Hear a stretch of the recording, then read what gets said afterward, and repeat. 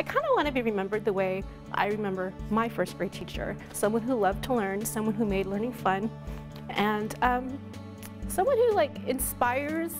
She inspired me to want to learn more, and that's what I want my kids to walk away with.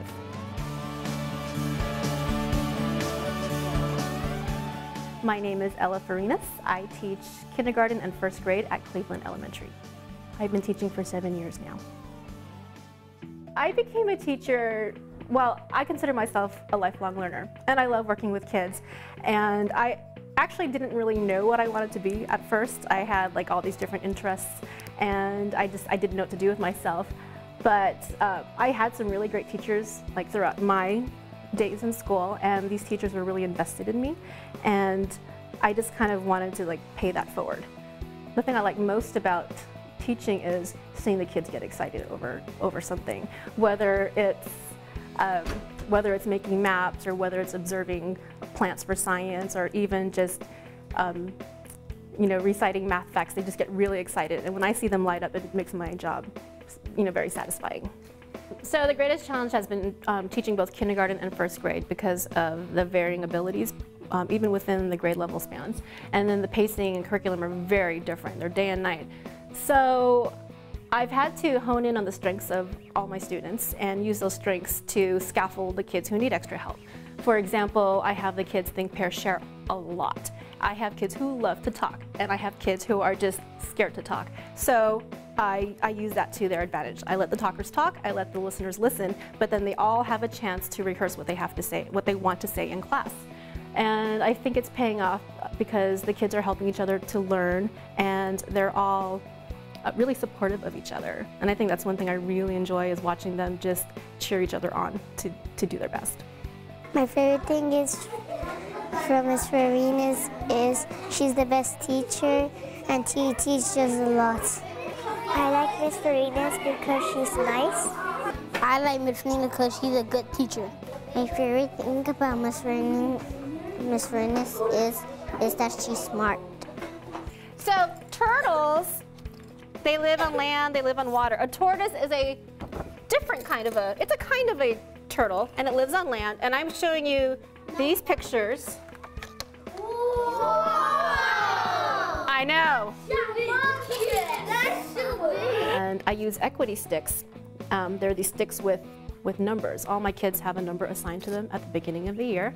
And I'll just pick a stick and read the number. And we're also practicing place value. So instead of saying 23, I'll say 2 10s and 3 1s. And the really cool thing about that is my kindergarten students know their place value. And that's probably the hardest concept to master in first grade. And so my kinders know it too. So that's pretty cool. Those numbers mean that when she picks your number, she says 2 digits, 2 10s, and 2 1s, and then she says a different number. Ooh, someone punctuate my sentence, please. Hi. Let's see. 2 digits. Yes. 2 10s. No. 2 1s. No. 2 10s. 2 1s. 22. What number is that? 22. Who's number 22? Come on down. 2 10s, 2 1s, and the number's 20, and his number's 22, and it's me. High five. It's not optimal to have kinder and first together, but I think I'm making it work. I was definitely up for the challenge, and I think I have people who believe in me, so. Miss Farinas teaches me about reading, writing, and being respectful. She teaches how to do minus and plus and spelling.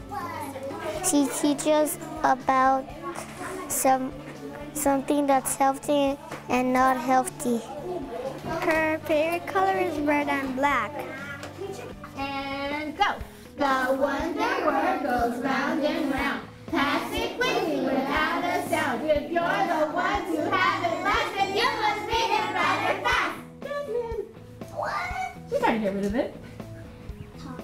Good job. Set it down. What's the word, everyone? Talk. I just feel really passionate about what I do, and I feel like I'm giving to the community. I tap into the community also. Like, I'm always calling people at Caltech to come on down and talk to my kids. But at the same time, I feel like I'm giving back, because a lot of the kids, especially in this neighborhood, they're not exposed to these things. They're not exposed to, they don't meet astronomers on a regular basis. And here we have all these great resources in Pasadena. I'm tapping into that, and I'm bringing them here because these kids don't always have a chance to go out there and do it themselves. Their families are too busy. You know, I get it, times are tough, and these kids, these families, they want to do more for their kids, and they're not always able to. And then when that happens, it becomes my job. And so I just go out there and pull all the resources I can and try to make learning just the adventure that it's supposed to be.